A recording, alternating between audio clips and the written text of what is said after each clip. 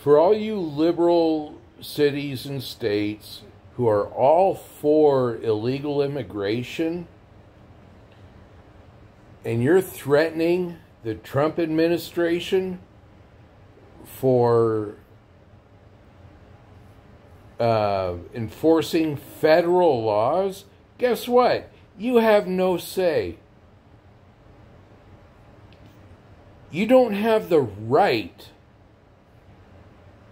to question who ICE arrests and deports. You can make all the threats you want, whatever. All you're doing is making yourself look extremely dumber than what you are. Now, and for you idiots who are in charge of liberal cities and states, and you're fighting this, you belong in prison for treason.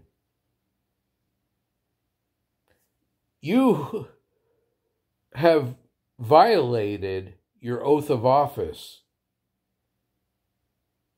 You have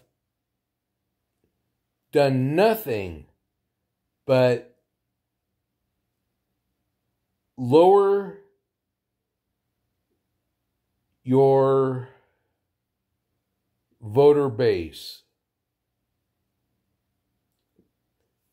That's part of the reason why Trump was reelected. Because people are fed up with your stupidity, your ignorance. There's been a plethora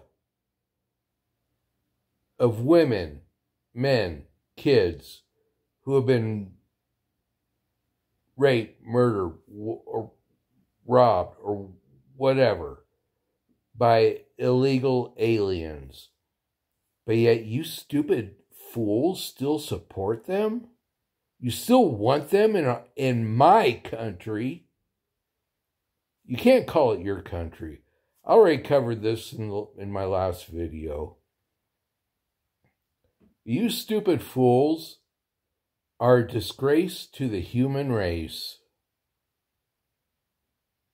It's disgusting. It's pathetic.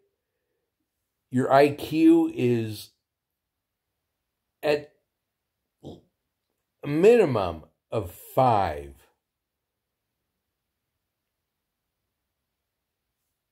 You don't know the Constitution. You don't know the Bill of Rights. You don't know the laws. But yet you're still demanding that, oh, well, you know, we deserve this, we deserve that.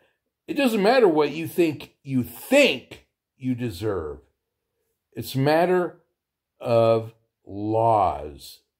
I know you idiots hate laws. You hate law-abiding citizens, which is obvious, because none of you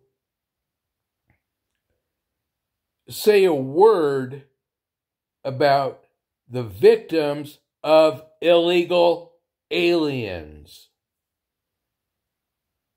Especially Laken Riley.